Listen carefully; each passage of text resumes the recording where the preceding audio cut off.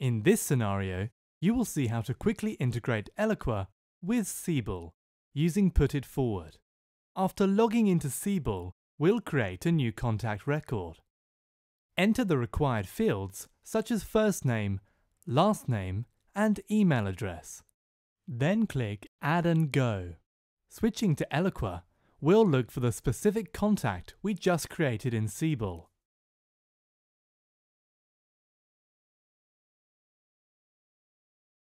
Now let's go over to Put It Forward and quickly connect both applications. First, add a new connection. Name it, and let's leave it at the default of real-time integration. Select Create to create the connection. You'll notice the connection just created in the Connections tab. Now click on the designer icon to create the connection and map the data. Select the source type, your available systems, then click Next. Enter in the properties needed to access the system. It's important to note that you will only be able to access the data that is configured in the source or target system for you to see. In real time, the user is authenticated. This user is only allowed to see contact data. Selecting the properties allows you to see all the fields this user has access to. Here you can add or remove fields at any time within your integration. Using Intel Assist, type in the first few characters of the data fields you want. Then check the box beside it. First name,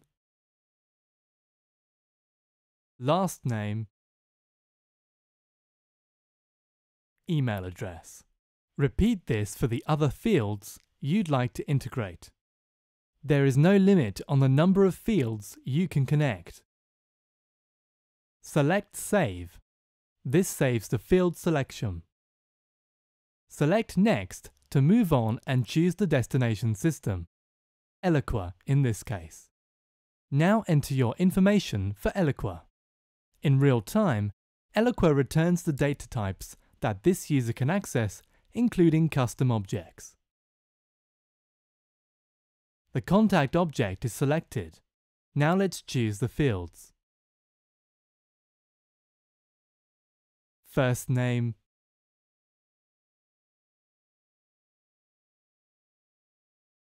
last name, email address, then save.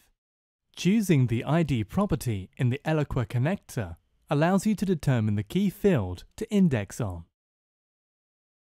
Select Next. Now you will see the data mapping screen where fields can be linked to one another and business rules applied to the data. Let's clear the confirmation message and move on to one of the data mapping options. Select Designer, then choose Columns.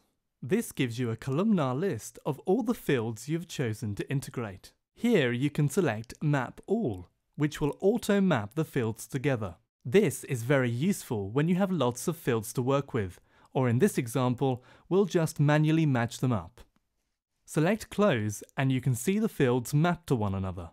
Select Connections. Then click on the arrow icon to turn the integration on. Notice the active state changes to True. Now your integration is running. Let's check it. Select the Search tab. This will show you all your integrations running and their status. You can also choose to look at ones that have already executed. You can now choose any record process or search for a specific one while validating the data. This is good for data quality checks.